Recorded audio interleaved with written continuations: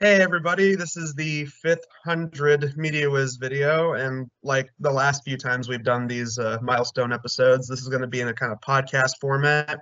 And I'm the guy that runs the channel, obviously, Steve, and with me is my buddy Kat, who has helped with a bunch of videos, and she's been doing these milestone videos with me for a while, so I figured bring her back for this one. Hello. So this was fan voted that this one would be for all the live entertainment or attractions, theme park related stuff, live shows, that kind of thing. So that's what this video is going to be. But unlike last time, which was a straightforward like worst of list, this one we're going to be going down the overall rank of worst to best. And how we're going to do this is we're going to talk about the worst section first, and then the more mediocre stuff in the middle of our lists, and then we're going to talk about the best of the best. And we're not really going to go point by point. We're just going to talk about whichever ones we want to talk about. So it's got to be a little different from the last ones that we've done. But yeah, so let's bust out our lists. Okay, Uh, so I'll let you go first, and then I'll go down my worst. okay. I put this at the bottom because technically it is a pony fanboy thing, but I think you said it was okay. So, the MLP live show, it was. I'm still saying those pony costumes are terrifying. Yeah, yeah. That was bad. It's on mine. It's on my bottom. So you got MLPG3 live show. What else? I think at my bottom, I put the TMNT coming out of their shells, getting down in your town It's tours. also, yeah, yeah. I might as well go through mine because here's what I got for. Okay, so bottom on my list is Superstar Limo. Slightly above that is Submarine Quest. Above that is Green Lantern First Flight. And then I as a shared spot, I have both TMNT live shows and the MLPG3 live show, which is technically a cheat, but I don't care. That needs to be talked about. Um, Above that, Fast and Furious Supercharged, the last episode I did as of now. Above that, It's a Small World, and above that, for the rounding out the worst of section is Primeval Whirl, however it's pronounced. Yeah, so that's all my worst. For mine, I'm going from the bottom up as well. Uh, let's see. After those, my other two, it's Superstar Limo, Submarine Quest.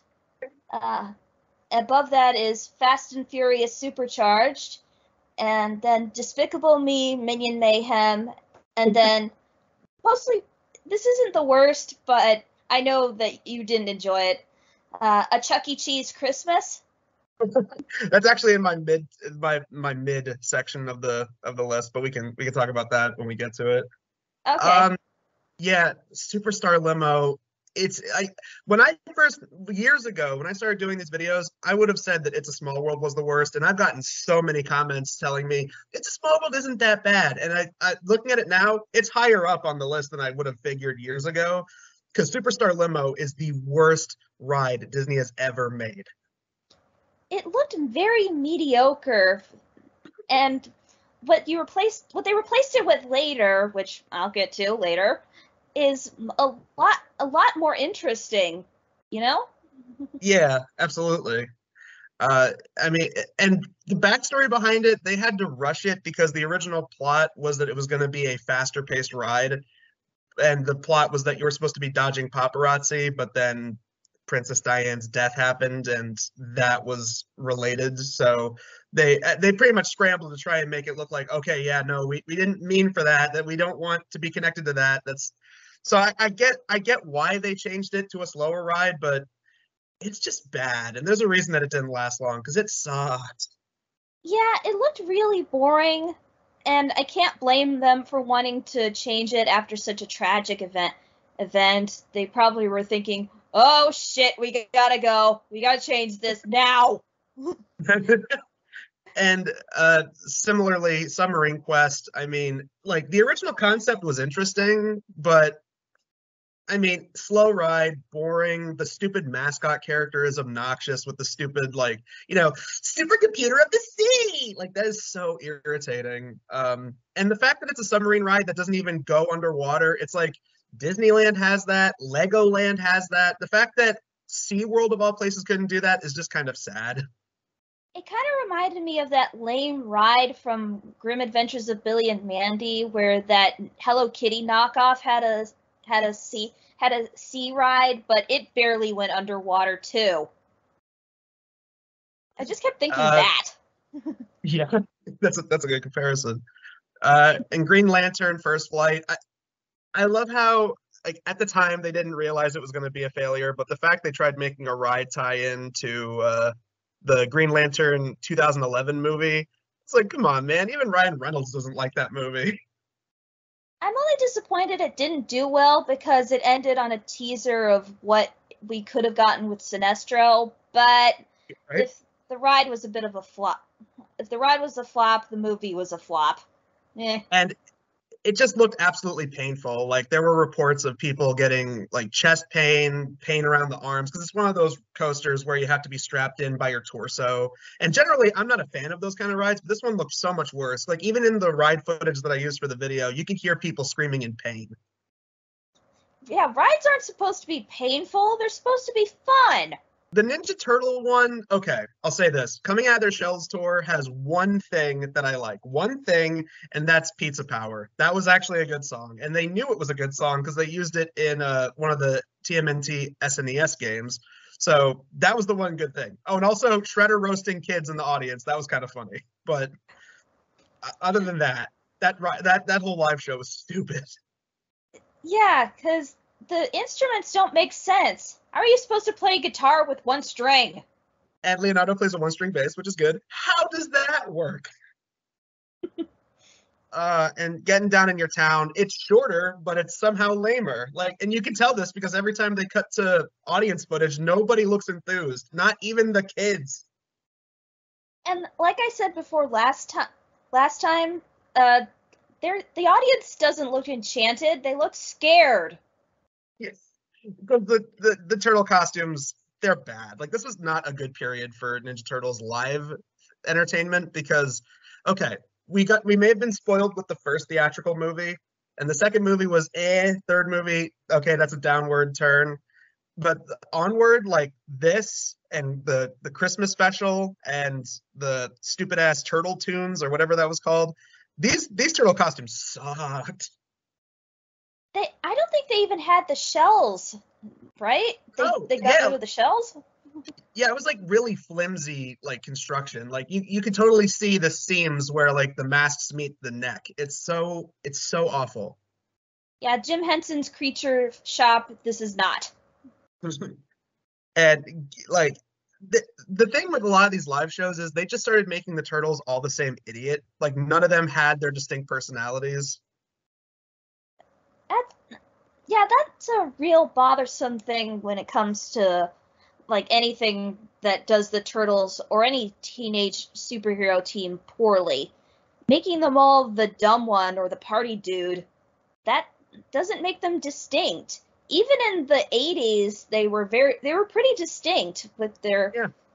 with their voices and characterizations. That's why I think the 2012 series is probably my favorite because it actually made them distinct. And I can see why the most recent one tried to make them distinct with at least making them look different, but they made them all kind of dopey. But Yeah. that series, I feel, just came out too soon after the last one, so I can't blame that one too badly. Absolutely.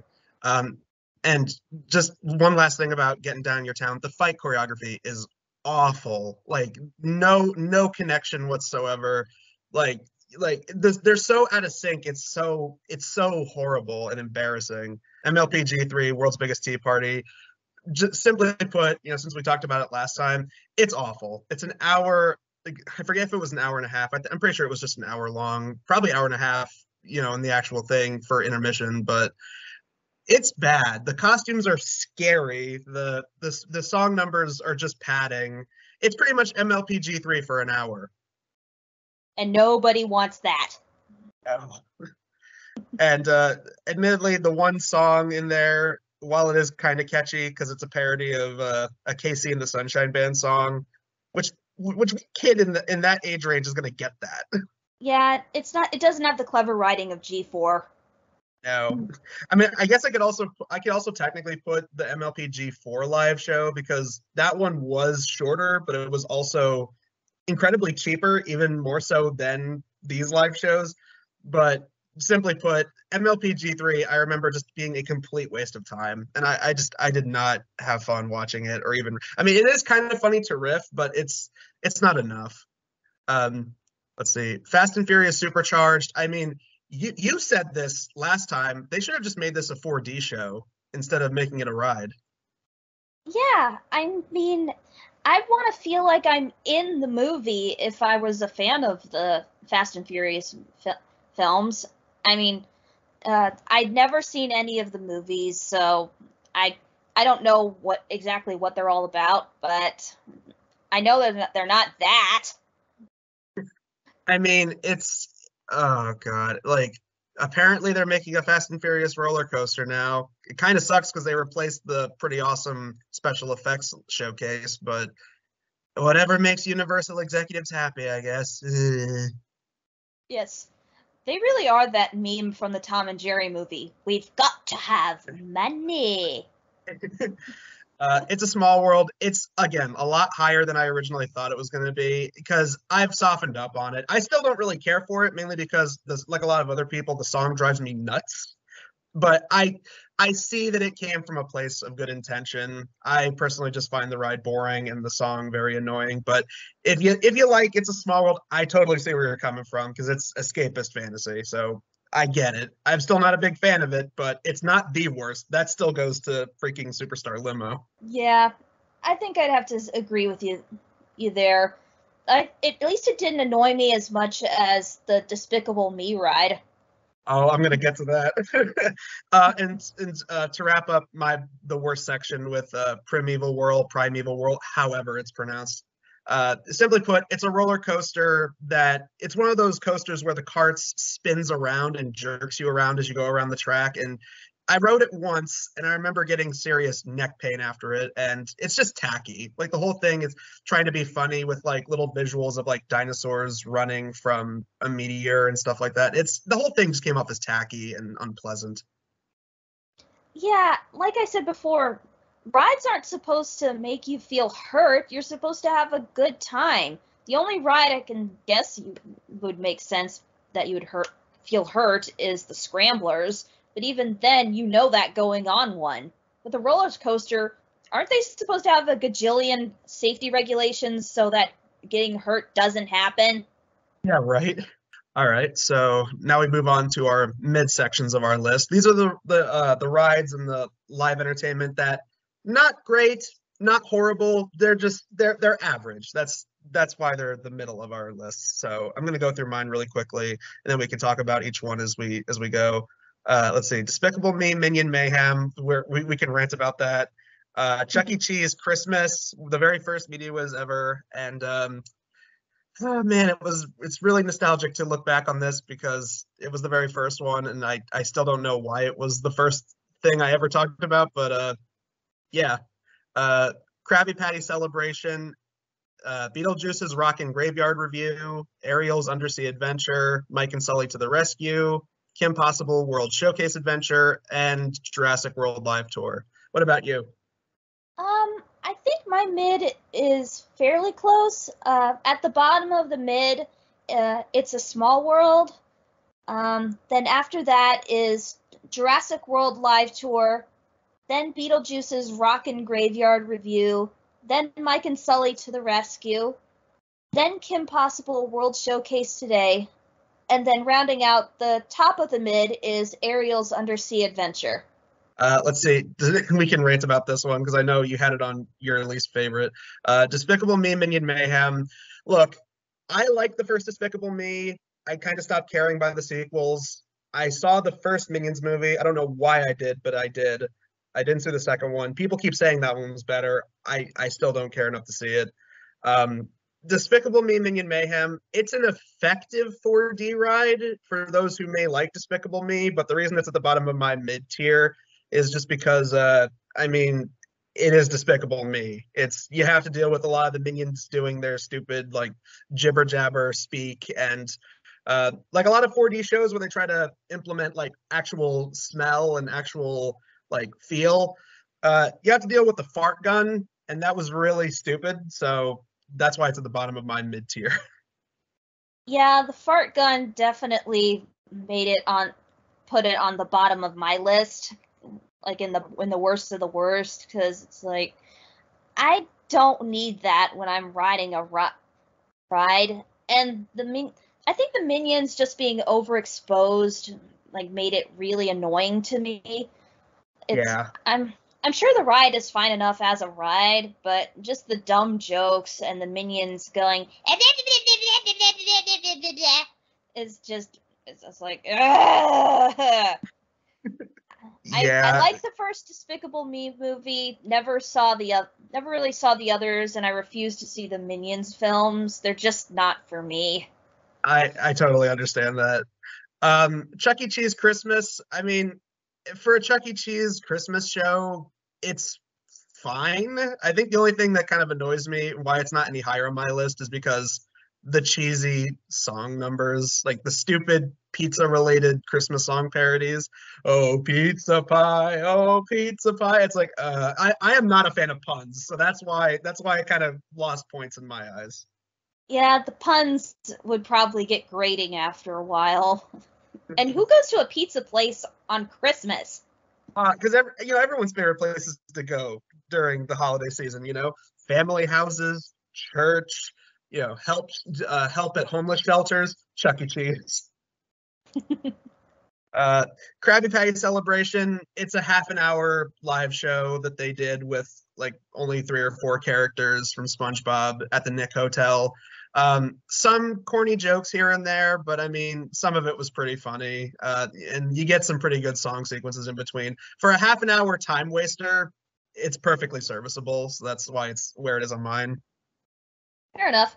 Beetlejuice's Rocking Graveyard Review. The only thing that kept this any higher on my list was the fact that most of the jokes were extremely dated. And I'm assuming that even the newer versions of the show would be dated because I reviewed one from like the late 90s. So there's a bunch of dated jokes referencing Beavis and Butthead and RoboCop and you name it. And the guy doing the Beetlejuice impression, he's not bad at it, but he definitely overacts it way more than Michael Keaton ever did. Yeah, I think we just have to wait a couple of years before we get the awesomeness that is Alex Brightman for the Broadway show. Yeah, right. Yes. And I mean, I will say this. This is the reason why it's a lot higher and why it's not in the bad section. There was production in this. I mean, the song numbers, while a lot of them are just kind of covers of dated pop songs, I'm assuming that they did this for the newer ones too. Because there's a bunch of like they do a cover of Thriller, they do a cover of a Meatloaf song. It's they do one of the Beetlejuice songs from the movie, which is nice. I believe it was I forget if it was the ending song or if it was the Banana Boat song, but at least it was one of the songs that I liked from Beetlejuice. Well, there's that, at least. Let's see. Ariel's Undersea Adventure, one of the better Little Mermaid rides at Disney. I mean, there was a live show. I don't know if they still have it, but there was at one point a live show where they seriously just used footage like projected onto screens from the movie, and I'm like, then I'd just be watching the damn movie instead. It's like I don't need this. Yeah, unlike a lot of the stuff at the castle at night when they do that, they don't try to mix in like live performers and footage like edited. It just at least this ride like put in the effort to put in a kind of admittedly scary CGI Ariel. Yeah, the CG Ariel, what was that? Like maybe they were trying to show off their technology again. Yeah, there's also a Donald Duck ride that put a lot of the characters in CG, except that one was actually pretty underrated. From what I can remember, that one was pretty fun. Um, But this, I mean, it's pretty much just a recreation of stuff from the movie and like a quick 5 minute ride, and it's perfectly fine for what it is. The only thing that sucks, and I hold on to this criticism, the fact that a we didn't get to see a recreation of Ursula's death. Lame. Imagine a giant like Ursula like animatronic like going down into the water. That would be really atmospheric and awesome, but sadly it wasn't there. Yeah, maybe they could have even tried to incorporate some of the deleted scenes of what they could have done for that climax, like having a bunch of tentacles with Ursula's face trying to attack the people on the ride. That would have been cool. That would have been really cool. Let's see. Mike and Sully to the rescue. This was made to replace Superstar Limo, and just based on the fact that it's based on a movie that's really entertaining like Monsters Inc. is already a step in the right direction. It's still a slow ride, but I mean, if you're a fan of Monsters Inc. like I am, it's so entertaining. Plus, it is really funny to see Randall trying to be all menacing, but then Sully's like, "Hey, look, there's Boo's door." That's what. Yeah, look, I will get that kid. Look, Boo's door. That is funny. It's like we got to condense the movie into 5 minutes. I know this might seem a little rushed, but go. We need to take away people's memory of Superstar Limo. Do it now. And I think one of the funniest bits is when they have the little girl's goodbye to Sully. Yeah, they totally rushed it. It's not as emotional as the original. Goodbye, Boo. Bye. You're right. Yeah. That's why it's not any higher. That's why it's not in like the best of the best section for my list. It's like that part. It is definitely rushed because they had to work with the time frame that Superstar Limo originally was, which is like roughly like 5 to 7, 8 minutes long. So that's its biggest problem, is that it's definitely rushed. Fair enough. Yeah. Kim Possible World Showcase. I am not the world's biggest fan of Epcot. It has a few good things in there, but I went there a couple times and it was just kind of boring. Like, I mean, there's definitely educational stuff there, so if you're into that, then cool. But I feel like if I was around for this, it probably would have made it a little bit more interesting because I was a big Kim Possible fan. And I mean, it is kind of an interesting idea that you go around to the different areas of Epcot that are supposed to represent different parts of the world, and you're supposed to be like on the hunt for villains, and all that stuff is kind of cool. It's pretty much just a glorified scavenger hunt. Wish there was more of Kim and Ron, because there's definitely a lot of Wade, which is nice, but like it feels kind of cheap in that department. And speaking of cheap, the animation on the little flip phones that you get, like, they're so obviously flash animated, and it's so distracting because it's really, really cheap. And that sucks since the show's animation was really good. Yeah. And I mean, like, overall, like, when I first heard about this, I was like, oh, was there a Kim Possible live show or something? And it was like, oh, it's a scavenger hunt. Okay. Like, I guess that's something. Eventually they replaced it with what was it? They replaced it with Phineas and Ferb Agent P World Showcase, and apparently they're trying to make it a DuckTales themed one now, so who knows? Maybe those will be pretty impressive. I'd definitely be on board for a DuckTales one. And lastly, for Jurassic World Live Tour, I mean, it was impressive with the animatronics, which I'm going to talk about later when we get to the actual Jurassic Park ride in the best of the best, but the animatronics were all right, and the story, while it is very surface level, it's like, it's supposed to be a mid-quel between the first one and the second one. It's fine for what it is. I think the only thing that kept it from being any better was the really stupid forced new characters they have in there. Like the love interest. I don't know why he was there. Like, it's like, okay, yeah, Chris Pratt's character and the main woman's character, they're not going to get together, so let's just have a love interest for her who's a nerd who has feelings for her, but he doesn't know how to say it, yada yada. And then you get to the comic relief. Oh my god, the comic relief. Whenever they try to force in these characters where it's like, hey, I'm a social media influencer, oh whoa, don't forget to like, comment, subscribe, bro. It's like, oh, that's totally old people trying too hard to be like, this is what young people like, right? Yeah, that's definitely the a Hollywood executive's idea of what young people are into. That's kind of terrifying.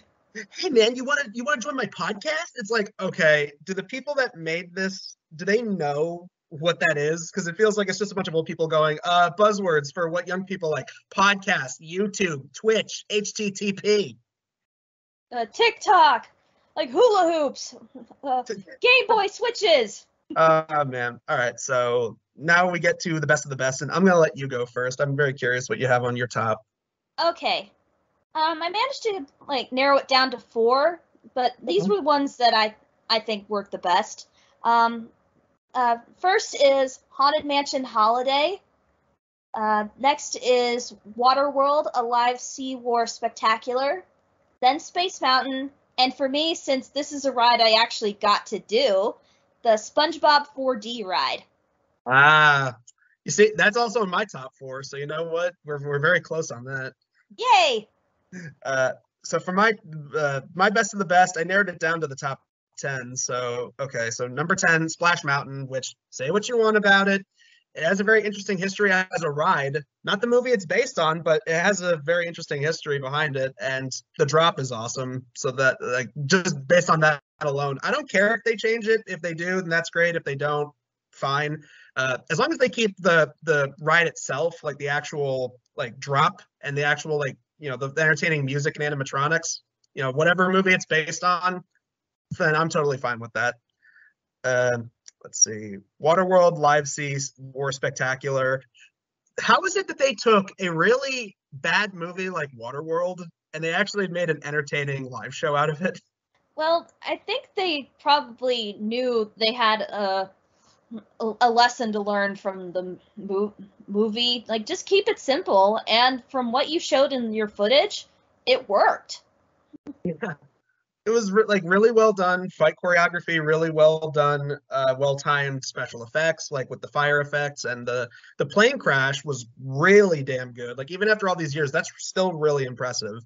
The fact they were pretty much able to condense the plot into a pretty good 20 minutes and make it like action packed and still very like character driven and entertaining, like it's actually impressive. So, I commend them so much for the fact they were able to redeem one of the most hated bombs known as Waterworld. At least they didn't have a guy drinking his own pee, and Yes. that plane crash was awesome. I want to know how they did that. Number 8, Haunted Mansion Holiday. Like okay, you take one of the best horror themed rides in the park, like Haunted Mansion, and you mix it with, one of the biggest cult classics like Nightmare Before Christmas. You put them together, it really is a Reese's Pieces situation where it's so good. Definitely. I'm amazed that they're able to actually change the ride so you can like so it is Nightmare Before Christmas themed. Like how because it probably takes a lot of effort to change the ride from the regular spooky haunted mansion to something slightly more friendly. Yeah, like I mean, usually what they do is they have to shut down for like I think a month or two in advance, and then they have to swap it out. The weird thing is, like I'm perfectly fine with it, but I know some people complain about it that they run Haunted Mansion Holiday, which is obviously a little bit more Christmas themed because you got Nightmare Before Christmas in there. That you have this more Christmas themed ride going on during Halloween, which that admittedly kind of sucks, but I honestly welcome it. I'm perfectly fine with it. I thought it was very fun and very entertaining. And they somehow meshed the two things together so perfectly. Yeah, I could totally see Jack Skellington and friends taking over a haunted mansion for a month.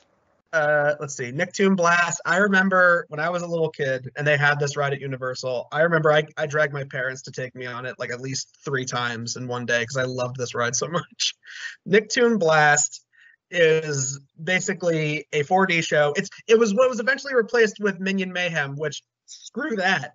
But it was the Jimmy Neutron ride where Jimmy Neutron and Carl are flying through different Nicktoon universes. Like they go through Hey Arnold, they go through Fairly Odd Parents, Rugrats, and of course SpongeBob. And it's so entertaining how they do it. It's like a really good motion simulator, and it's such a neat little crossover between all the different things. And that's one of the things that I thought Nick was really good at, was combining all their shows and showing that, like, it's kind of like Cartoon Network CG City before they started doing it, kind of. Yeah, I could definitely see enjoying this ride a ton if I was a little kid and had gone to Universal. That would have been fun. That would have been so fun. I probably would have dragged my mom and sister to that, like, every time if I would go there. And it shows that, see, some crossovers can work in some capacity. Nickelodeon was like the best at that. Like Cartoon Network didn't have that many crossovers. Nick or Disney, they had crossovers, but a lot of them were at that time. A lot of the crossovers were with Lilo and Stitch for some reason, which weird, but okay. Yeah, that one was a bit odd, but Nickelodeon made it work. Heck, it made Jimmy Neutron and Fairly Odd Parents crossing over plausible. Yeah, I mean, and that actual special came out a year after this ride came out, so that was fascinating. Extraterrestrial alien encounter. This is like one of the best scary rides Disney has ever had, and they ended up replacing it with a Lilo and Stitch ride, which just kind of consists of, Stitch running around making alien sounds in the dark and burping because, of course. Charming. Yeah.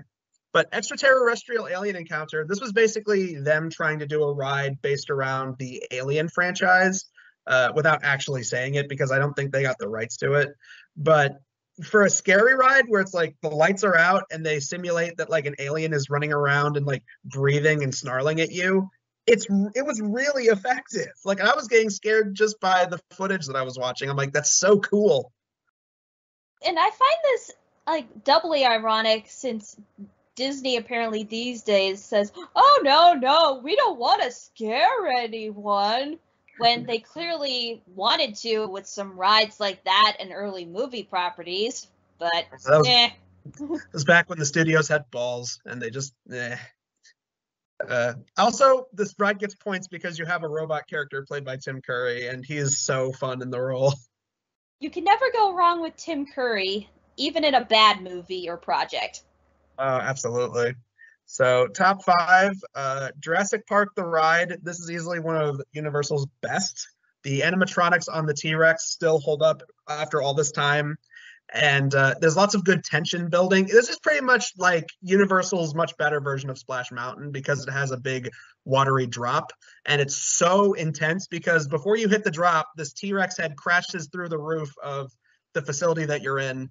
And it's so scary. And then you just take this massive plunge, and it's so good because there's lots of buildup before that. Like, oh no, there's raptors. You see a Jeep that looks like it crashed because it looks like it was hijacked by some dinosaurs that attacked. It's a really effective scary ride. And like scary rides, when they're done really well, like this one and Extraterrestrial Alien Encounter, they're like some of my favorite. I would definitely check it out, even if I would probably be screaming like a maniac at how scary it is. But that's part of the fun, at least this time around. Number 4, SpongeBob 4D and the Great Jelly Rescue, which is basically the sequel ride. I went on this ride once at an aquarium, and I loved it. Like, it is so fun. I still enjoy watching the footage of it, and the fact that people have like memed this ride to some extent, I absolutely love it. Like, there's just so much fun here. Like, it feels like a good placing the audience into the world, even when like the first scene is the painting of the pirate, lunging out, grabbing the audience and like thrusting us down, and then there's like water that's splashed in the audience's face. It's so good. Oh my gosh. When I saw this ride at Dollywood, when I went years ago as a little kid, I loved it. I was so happy that this existed, and I was just having a good time, really feeling like I was in Bikini Bottom. And scary CGI aside, since this was, before the second SpongeBob movie where they perfected CGI SpongeBob, it actually still holds up fairly well because you feel like you're there. Though it actually brings up a good point. How come SpongeBob never goes back to rock bottom? until a little later. Rock Bottom Yeah, was such a unique location. I would love to see more episodes down there. right? Man, you're right. Why didn't they do more of that? And as for Great Jelly Rescue, it's a good follow-up. You know, the plot being that you have to stop Plankton from kidnapping jellyfish, so that he can power a device to try and take over Bikini Bottom and get the formula. The fact that they implemented Sandy this time around was cool. They got the Flying Dutchman in there. I think the scariest thing about this ride is the fact that they used an LMFAO song. That's terrifying. That is terrifying. It's like, yeah, that's what I want to imagine. SpongeBob and that the guys that made Sexy and I Know It. I know. Yeah, that's all kinds of nope. Number 3, my all-time favorite horror-themed ride, Twilight Zone Tower of Terror. The ride itself is awesome. It's extremely well done. I really think I'm trying to think, what was I going to say? I really think that like the atmosphere is truly what makes this ride spectacular, and the effects, even from back then, was really well done. The effects of like, you know, the ghosts that you see as you go through. The music is really effective at scaring the audience. Like it has a good like kind of build up, and then the actual drop itself. When I was a kid, when I did this ride for the first time, I was terrified. But now that I'm older, I still think this is like one of the coolest rides that Disney has. And they eventually traded it in for a Guardians of the Galaxy ride, which is cool, but I'm always going to miss Twilight Zone Tower of Terror. I don't know if I would have been able to go on that ride as a kid or even now, because drop rides like scare me too bad that I don't think I could do it myself. I would probably be the one to wimp out and just wait outside, truthfully. Hey, don't you worry. I was like that when I was a little kid. Like my sister wanted to go on it, and I didn't want to. So like I totally understand if people weren't into these kind of rides. Yeah, nothing against them. If people want to drop down from the sky, that's all on them. I'm just way too scared. Can we at least agree that the ride was better than the movie? Yes. This Steve Guttenberg in yet another crappy TV movie. Even though this one was still better than the Casper movie he was in. That movie still sucks. Yeah, so there's that at least.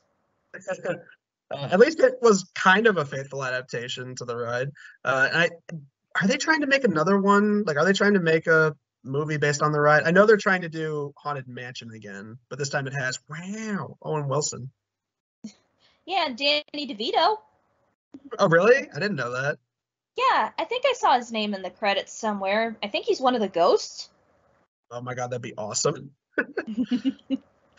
My number 2, SpongeBob on Broadway. This musical is fantastic. Like, there are a lot of really good comedy Broadway shows, and this is easily one of them. The fact they were able to make SpongeBob into this like grand scale Broadway musical with all these like really beautifully crafted songs, really good choreography, really good use of the characters. Even character interactions that we don't really see that often, like Mr. Krabs and Pearl, and even the way they handled Plankton and Karen was like super interesting, and like the way they made the costume for Karen for the actress was like really funny. And the humor itself is just like one of the best things about it. There are so many great funny things and lots of good callbacks to the SpongeBob franchise, and I think we can all agree the best song is still the Squidward song. That was fantastic. Oh my gosh, yes.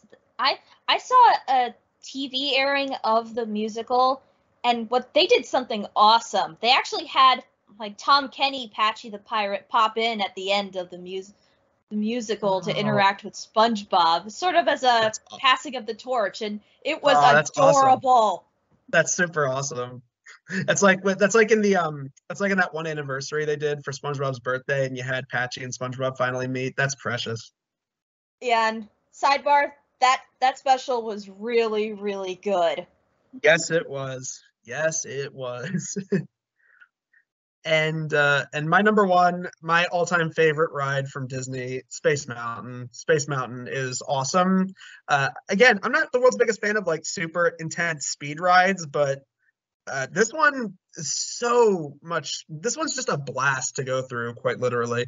You know, you strap in and it simulates that you're like hitting some kind of like gravitational warp and you're going through this massive space jump. And it's, you know, the one thing that is a little bit scary, especially if you don't like dark rides, is the dark element. But there are awesome versions of the ride where they have these like awesome light shows as you go through. It's super awesome. And I don't know. I've loved it ever since I was a kid, and even to this day, Space Mountain is freaking epic.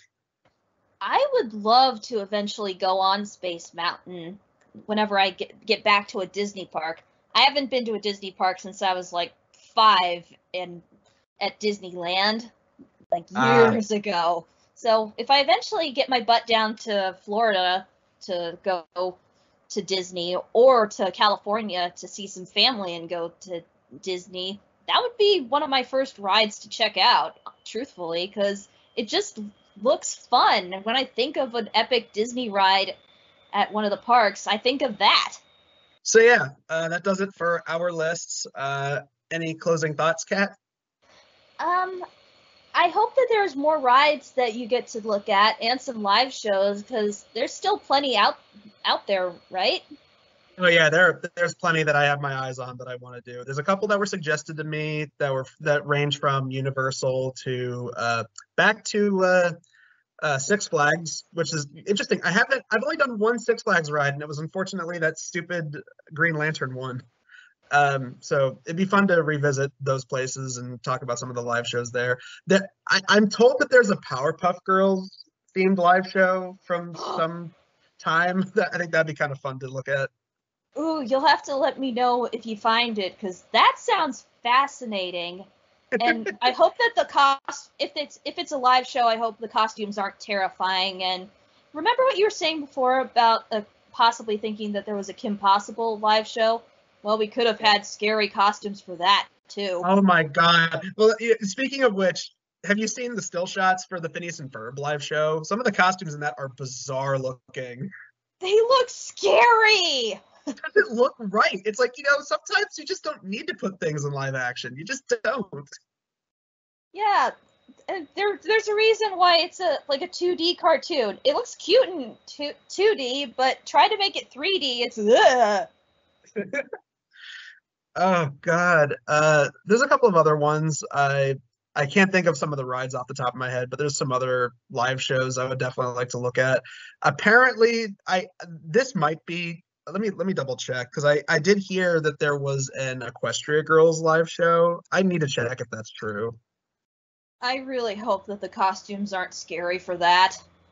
I'm not seeing anything right away. All I'm getting is just a bunch of the like regular G4 live shows. Maybe that could be a video in the future. Maybe it could be another Media Wiz Pony Fanboy crossover to have the MLP G4 live shows. Because I did a video for it long ago with 30s Man, but I really want to update that, because like that G4 live show, it was shorter, but it was somehow cheaper.